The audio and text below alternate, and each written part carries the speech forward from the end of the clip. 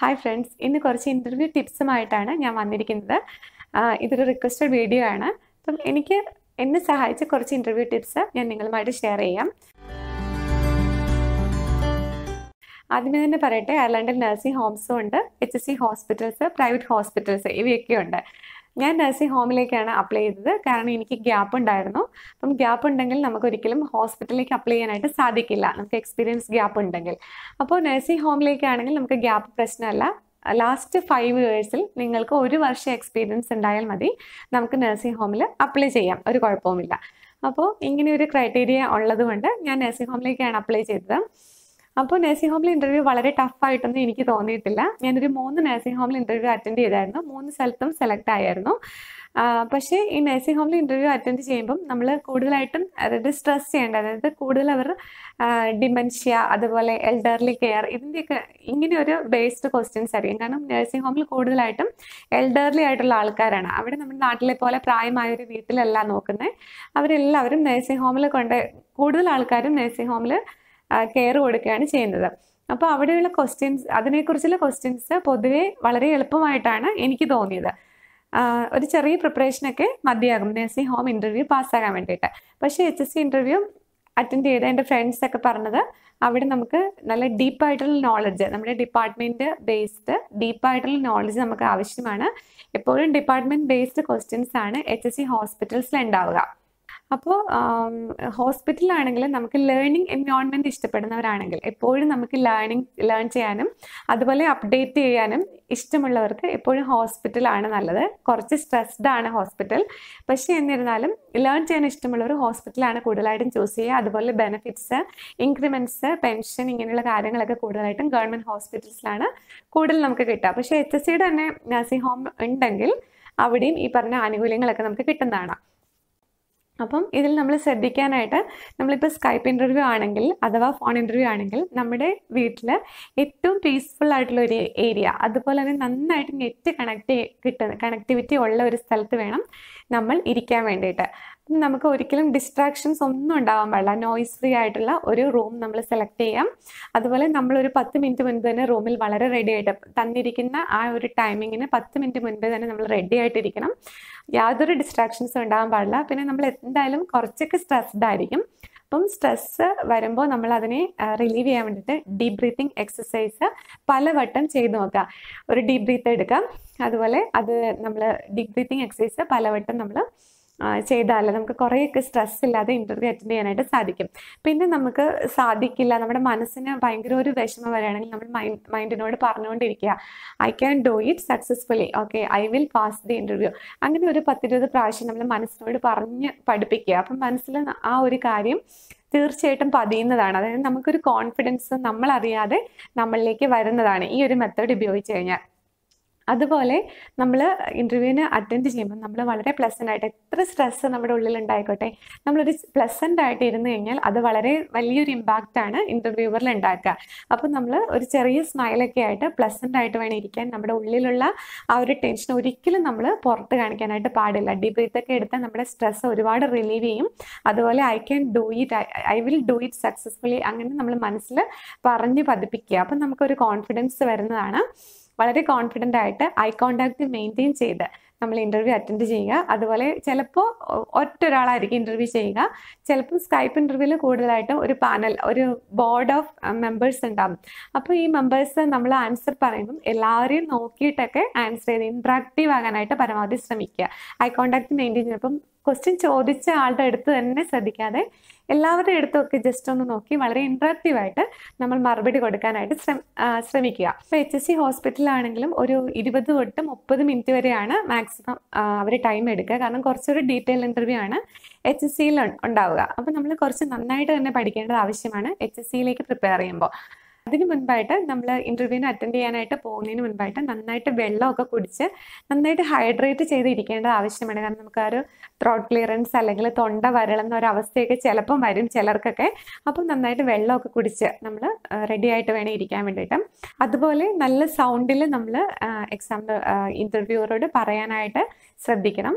പിന്നെ ഒരു കാര്യം, ഞാൻ പറഞ്ഞല്ലോ, ഡിസ്ട്രാക്ഷൻസ് എപ്പോഴും ഒഴിവാക്കണം. കാരണം വെച്ച് കഴിഞ്ഞാൽ ഐറിഷുകാർ അവർ വളരെ ഫാസ്റ്റായിട്ട് സംസാരിക്കുന്ന ആൾക്കാരാണ്. ചില ആൾക്കാർ നമുക്ക് എക്സാമിനേഴ്സിൻ്റെ ആക്സെൻറ്റ് വളരെ പെട്ടെന്ന് മനസ്സിലാവും. പക്ഷേ ഫോണിൽ അല്ലെങ്കിൽ സിസ്റ്റത്തിൽ കൂടെ സംസാരിക്കുമ്പോൾ നമുക്ക് ഒരുപക്ഷെ അവർ വളരെ സ്പീഡിൽ പറയുമ്പോൾ ആക്സെൻറ്റ് പെട്ടെന്ന് കിട്ടണമെന്നില്ല.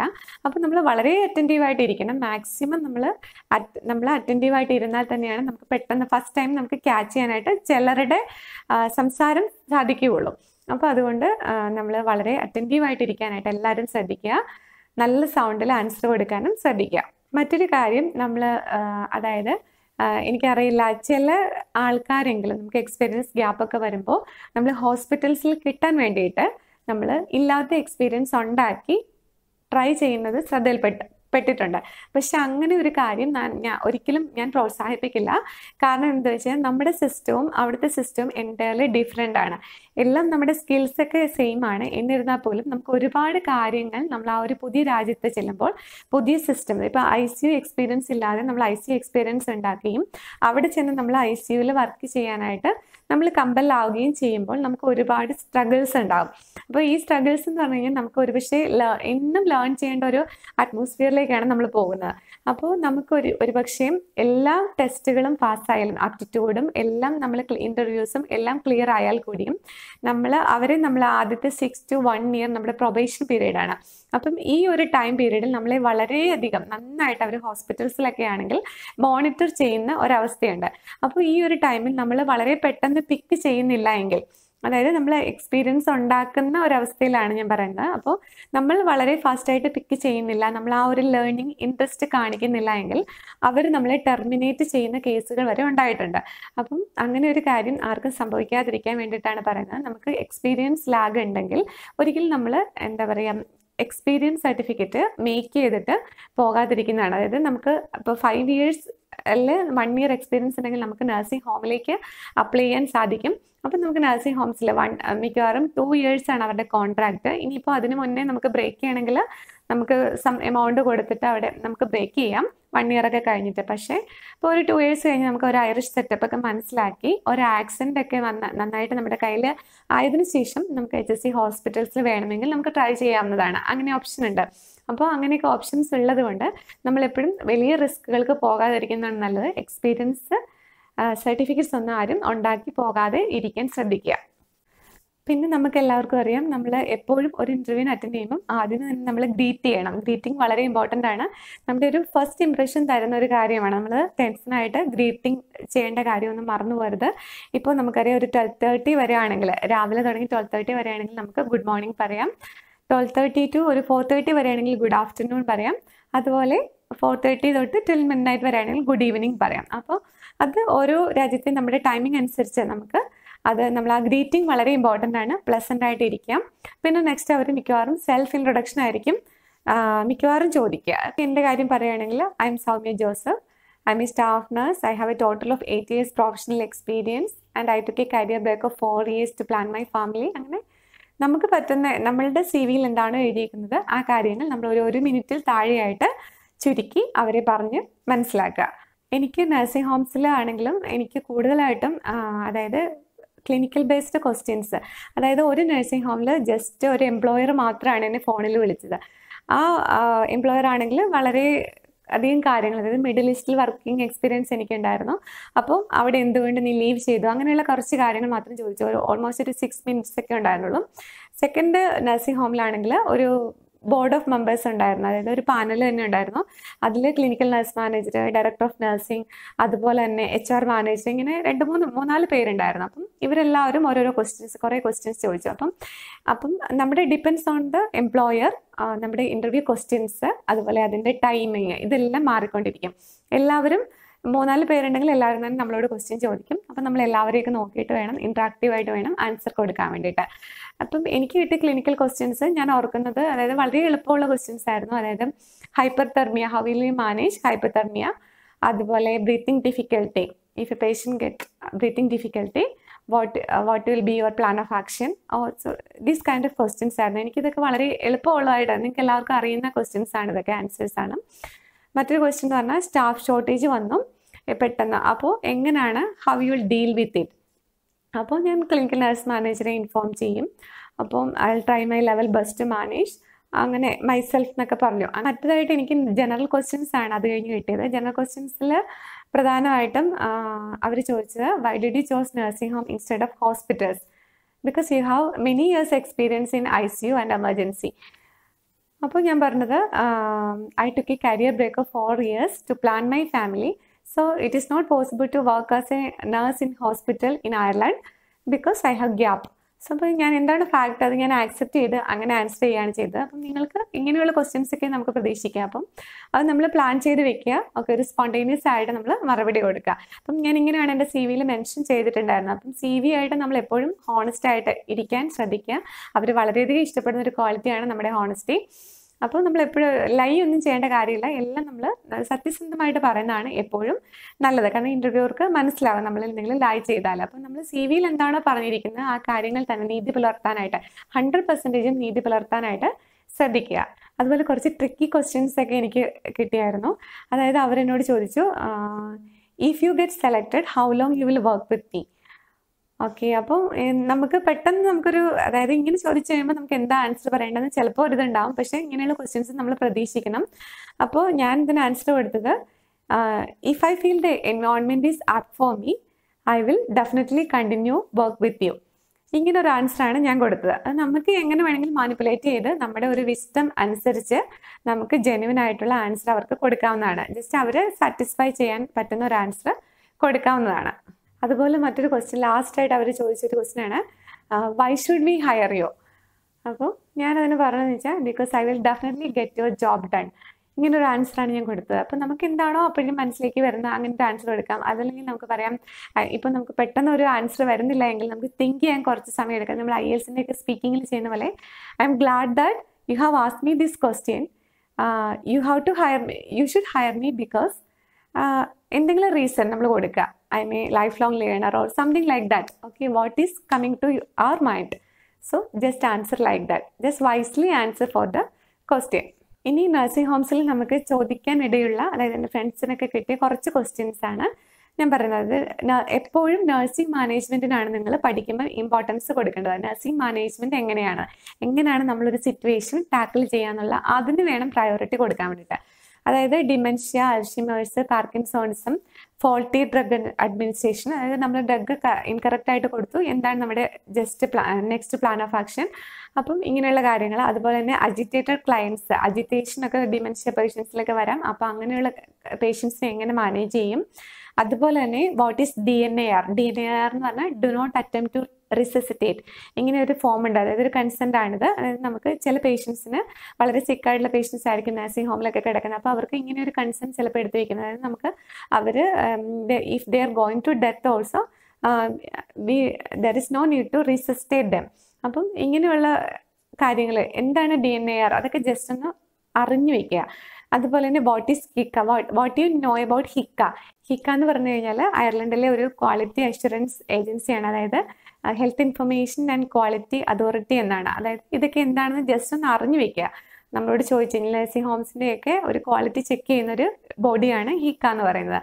അതുപോലെ തന്നെ fall prevention, oxygen administration, importance of records, CPR, COVID-19 അതായത് കൊറോണ വൈറസിനെ കുറിച്ചൊക്കെ ക്വസ്റ്റ്യൻസ് വരാൻ സാധ്യതയുണ്ട്. അതൊക്കെ കുറച്ച് നമ്മൾ എല്ലാത്തിനെ കുറിച്ചും ഒരു ഐഡിയ ഉണ്ടാക്കി വെക്കാം മനസ്സിൽ. അതുപോലെ തന്നെ നമുക്ക് റിയൽ ലൈഫ് സിനാരിയോ തരും ചില സമയത്ത്. അതിനകത്ത് തന്നെ നമുക്ക് ചോദിക്കാം how you are going to break A bad news. അതുപോലെ തന്നെ how you will handle if A patient is going to death and the patient does not have any relatives. ഇങ്ങനെയുള്ള ക്വസ്റ്റ്യൻസ് ഒക്കെ ചോദിച്ച് കണ്ടിട്ടുണ്ട്. അതുപോലെ ഇപ്പോൾ ലാസ്റ്റായിട്ട് പറയുകയാണെങ്കിൽ GCS, ന്യൂമോണിയ, ഇതൊക്കെ വളരെ ഇമ്പോർട്ടൻ്റ് ആയിട്ട് നമ്മൾ പഠിക്കേണ്ട കുറച്ചൊരു കാര്യമാണ്. GCS എന്ന് കഴിഞ്ഞാൽ നമുക്ക് GCS എന്താണ്, എങ്ങനെയാണ് അസസ് ചെയ്യുക, ആർക്കാണ്, എത്ര ഫ്രീക്വൻ്റ് ആയിട്ടാണ് GCS അസസ് ചെയ്യേണ്ടത്, ഇങ്ങനെയുള്ള കുറച്ച് കാര്യങ്ങളൊക്കെ നമ്മൾ അറിഞ്ഞിരിക്കേണ്ടത് ആവശ്യമാണ്.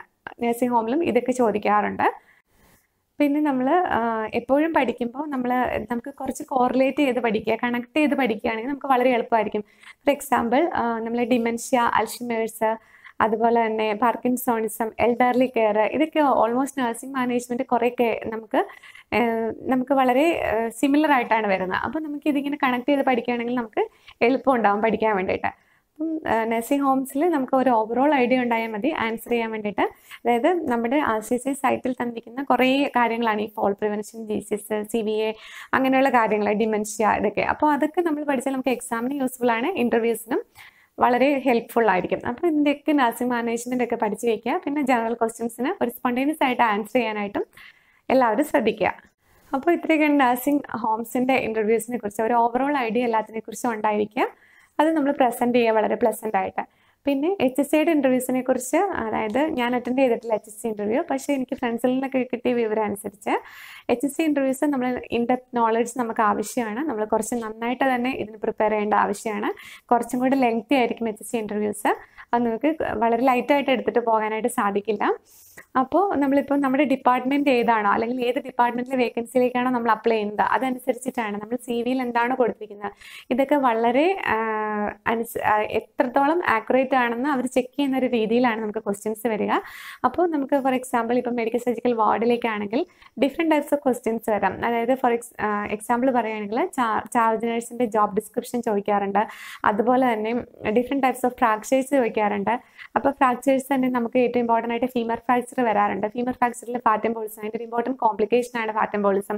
അപ്പം ഇതെങ്ങനെ നമ്മൾ അസസ് ചെയ്യും ഈ ഫീമർ ഫ്രാക്ചർ, അപ്പം ഇങ്ങനെയുള്ള കാര്യങ്ങൾ. അതുപോലെ തന്നെ നമ്മൾ how to manage A collapsed client, especially നമ്മൾ വർക്കിംഗ് ഇൻ ER ഒക്കെ ആണെങ്കിൽ അങ്ങനത്തെ ക്വസ്റ്റ്യൻസ് ഒക്കെ വരും. അതുപോലെ മെഡിക്കേഷൻ റൈറ്റ്സ്, 10 റൈറ്റ്സ് വളരെ ഇമ്പോർട്ടൻ്റ് ആണ്. സെപ്സിസ് മാനേജ്മെൻറ്റ് ഒത്തിരി ഇമ്പോർട്ടൻ്റ് ആണ് സെപ്സിസ്. അപ്പം ഇങ്ങനെയുള്ള കാര്യങ്ങളൊക്കെ നമ്മൾ നന്നായിട്ട് തന്നെ നോക്കി വെക്കേണ്ടത് ആവശ്യമാണ്. അതുപോലെ നമ്മൾ ICU നഴ്സ് ആണെങ്കിൽ അവർക്ക് എന്തായാലും ഇൻറ്റുബേഷനെ കുറിച്ചും എക്സ്റ്റുബേഷനെ കുറിച്ചും, അതുപോലെ തന്നെ വെന്റിലേറ്റേഴ്സ്, ഒരുപക്ഷെ ടൈപ്സ്, അതുപോലെ ടെക്യോസ്റ്റമി, കൊളോസ്റ്റമി, ഇങ്ങനെയുള്ള കാര്യങ്ങളെല്ലാം ചോദിക്കും. ഇപ്പം നമ്മൾ CCUലാണ് വർക്ക് ചെയ്തിട്ടുണ്ടെങ്കിൽ നമുക്ക് CCUൽ തീർച്ചയായിട്ടും temporary pace maker, permanent pace maker implantation, അതുപോലെ coronary angioplasty, കറോണറി artery bypass grafting അല്ലെങ്കിൽ CABG, അരിത്മിയാസ്, ഈ കാര്യങ്ങളൊക്കെ നമ്മൾ ഡീപ്പായിട്ട് തന്നെ പഠിക്കേണ്ടത് ആവശ്യമാണ്. എസ്പെഷ്യലി VT, VF ഇങ്ങനെയുള്ള കാര്യങ്ങൾ നമ്മൾ പഠിക്കേണ്ടത് ആവശ്യമാണ്. അതുപോലെ തന്നെ infection control, ABG, artificial blood gas analysis, ഇതൊക്കെ ICU നഴ്സസിനൊക്കെ ഒത്തിരി ഇമ്പോർട്ടൻ്റ് ആണ്. വാർഡിലാണെങ്കിൽ കൂടി ABG ഒക്കെ ക്വസ്റ്റ്യൻസ് വന്നിട്ടുണ്ട്. അപ്പോൾ നമ്മൾ ഡീറ്റെയിൽ ആയിട്ട് തന്നെ HSE ഇൻ്റർവ്യൂ പ്രിപ്പയർ ചെയ്യുന്നവർ പഠിക്കേണ്ടത് ആവശ്യമാണ്. അപ്പോൾ അതുപോലെ നമുക്ക് എന്തെങ്കിലും നമുക്ക് അറിയില്ലാത്തതുണ്ടെങ്കിൽ, ആൻസർ അറിയില്ലാത്തതുണ്ടെങ്കിൽ നമ്മൾ പൊട്ടത്തരങ്ങൾ ഒത്തിരി വിളിച്ച് പറയേണ്ട. നമുക്ക് അറിയുന്ന കാര്യങ്ങൾ ജെന്യുവിൻ ആണെന്ന് തോന്നുകയാണെങ്കിൽ മാത്രം നമ്മളത് പ്രസൻറ്റ് ചെയ്യുക. നമുക്ക് അറിയില്ലാത്ത കാര്യങ്ങൾ നമ്മൾ സോറി പറയേണ്ടടുത്ത് പറയുക. അതുപോലെ തന്നെ താങ്ക് യു, ആവശ്യമുള്ളിടത്തെല്ലാം നമുക്ക് ആവശ്യമുള്ളവർക്ക് ഒത്തിരി ഇഷ്ടമാണ് സോറി, താങ്ക് യു ഒക്കെ പറയുന്നത്. അപ്പം ഇതൊക്കെ ആവശ്യമുള്ളിടത്തൊക്കെ നമ്മൾ ഉപയോഗിക്കുക. അപ്പോൾ നമ്മൾ ഇപ്പോൾ HSEയിലേക്ക് ട്രൈ ചെയ്യുന്ന ആൾക്കാർക്ക് തീർച്ചയായിട്ടും സിസ്റ്റമാറ്റിക്കായിട്ട് പഠിക്കേണ്ടത് ആവശ്യമാണ്. നമ്മളുടെ ഏരിയ അനുസരിച്ച് കിട്ടാവുന്നത്രയും ഇൻഫർമേഷൻ നമ്മുടെ ഫ്രണ്ട്സ് ആരെങ്കിലും അറ്റൻഡ് ചെയ്തിട്ടുണ്ടെങ്കിൽ അറിയുന്ന ആൾക്കാരോടൊക്കെ ചോദിച്ച് കിട്ടുന്നത്രയും നമ്മൾ ടോപ്പിക്സ് ഗ്യാദർ ചെയ്ത് നമ്മൾ നമ്മുടെ ഏരിയ അനുസരിച്ച് പഠിക്കേണ്ടത് വളരെ ആവശ്യമാണ് ഇൻ്റർവ്യൂ സക്സസ് ആകാൻ വേണ്ടിയിട്ട്. പിന്നെ നമ്മളോട് അവരെപ്പോഴും നമ്മൾ വളരെ ഒരുവിധം നന്നായിട്ട് നമ്മൾ ആൻസർ പറയുകയാണെങ്കിൽ, നമ്മൾ ഏതെങ്കിലും ഒരെണ്ണത്തിന് ആൻസറൊക്കെ പറയാൻ വിട്ടുപോയാൽ അവർ തീർച്ചയായിട്ടും നമുക്കൊരു ക്ലൂ തരുന്നതാണ്. അതായത് നമ്മൾ ആ ഒരു സ്പെസിഫിക് പോയിന്റ് ഓഫ് ആൻസറിലേക്ക് എത്തുന്നത് വരെ അവർ നമ്മളോട് ക്വസ്റ്റ്യൻസ് ചോദിച്ചുകൊണ്ടിരിക്കും. അപ്പോൾ അത് നമുക്ക് പെട്ടെന്ന് നമുക്ക് ക്യാച്ച് ചെയ്യാനായിട്ട് പറ്റും. നമ്മൾ എവിടെ നിന്നെങ്കിലും, കാരണം വളരെ അറ്റൻറ്റീവ് ആയിട്ടിരുന്നു കഴിഞ്ഞാൽ നമുക്ക് ആ ഒരു പോയിന്റ് ഓഫ് ആൻസർ നമ്മൾ എത്തുന്നത് വരെ അവർ നമ്മളോട് ക്വസ്റ്റ്യൻസ് ചോദിച്ചുകൊണ്ടിരിക്കും. അപ്പോൾ ഇത്രയൊക്കെ ഉള്ളൂ എല്ലാം ഇൻ്റർവ്യൂ ടിപ്സ്. HSEയും അതുപോലെ തന്നെ നഴ്സിംഗ് ഹോംസും. നഴ്സിംഗ് ഹോംസ് ഇൻ്റർവ്യൂ പൊതുവേ അത്ര ടഫല്ല, എന്നാൽ പോലും പ്രിപ്പറേഷൻ ആവശ്യമാണ്. നമ്മൾ ആപ്റ്റിറ്റ്യൂഡിന് പഠിക്കുന്ന കുറേ ടോപ്പിക്സ് ആണ് നഴ്സിംഗ് ഹോം ഇൻ്റർവ്യൂസിന് ആവശ്യമായിട്ട് വരുന്നത്. അതുപോലെ തന്നെ HSEക്ക് കുറച്ചുകൂടെ ഡീപ്പ് നോളജ് ആവശ്യമാണ്. അപ്പോൾ എല്ലാവരും വളരെ നന്നായിട്ട് ഇൻ്റർവ്യൂ അറ്റൻഡ് ചെയ്യുക. എല്ലാവർക്കും സക്സസ് ഞാൻ നേരുന്നു.